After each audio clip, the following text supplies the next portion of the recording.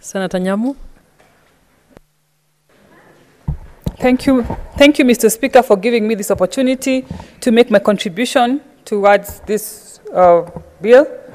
Mr. Speaker, on the face of it, I support... Senator Nyamu, I have not changed my sex yet. Oh. Sorry, Madam Speaker. Madam Speaker, I want to support this bill on the onset and on the face of it because I support the concept. I support the concept of marginalized areas being given extra funds to channel development to them. I also support because it alleviates the burden of the already strained county budget. I also like the fact that it is project-specific and it is also area-specific. But Madam Speaker, I also have an issue with the formula, just like my other colleagues have said before. And Nairobi has been assumed to be a rich county. Just because we have rich estates like Karen, Muthaiga, we ignore the slum dwellers of Nairobi. Article 204 of the Constitution that creates this bill is very clear that it is this bill and these funds are supposed to benefit the marginalized areas. Madam Speaker, in Nairobi, we have a lot of marginalized area and that are also densely populated. Nairobi is the home of big slums like Kibera, Mathare, Korokocho, and the Kayabas. And I'm sure, Madam Speaker, you have never heard of a slum called Silanga, etc. The deplorable state that these citizens, Kenyan citizens, are living in have continued to be ignored by policy makers and also legislators in this and the other houses, Madam Speaker.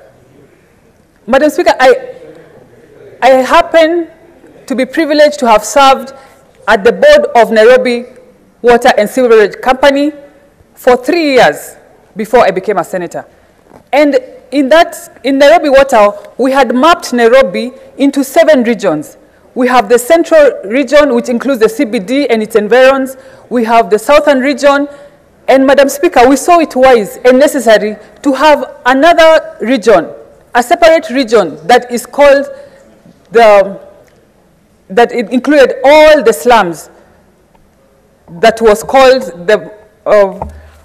I forget the name, but the slums and all those regions were under a region, regardless of the location and the geographical area.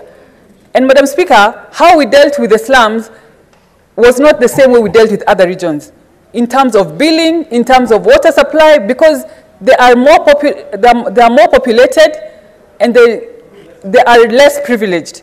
So, Madam Speaker, I want this House and I want the policymakers, the CRAs, to deal with these regions and to recognize them as marginalized, because they are marginalized, Madam Speaker.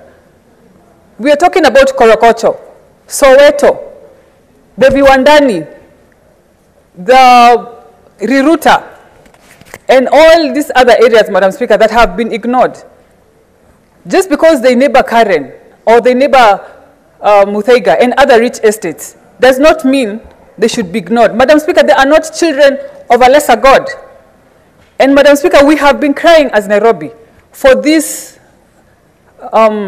slum dwellers, and we have been ignored over the years. And we are going to resort even to unorthodox means. Madam Speaker, as the women of Nairobi and the women of Lainisaba and Kiboro and Muji wa Huruma, we are going to undress in this town, Madam Speaker, so that we can get the attention of the policymakers and this House and the legislators, Madam Speaker, because Nairobi is not a rich county, Madam Speaker. We are not a rich county just because we are the seat of government and we happen to have rich estates here and there. Does not mean that we are rich, Madam Speaker. And enough of this talk. We are going to find solutions for ourselves. Just like Governor Wavinya Ndeti said, that Kambas have their own ways of solving things. Nairobi, we are going to find a way of solving this means and having our slum dwellers recognized by the highest office and this House. Thank you, Madam Speaker. Senator Wambua. Thank you, Madam Speaker, for this opportunity to also add my voice to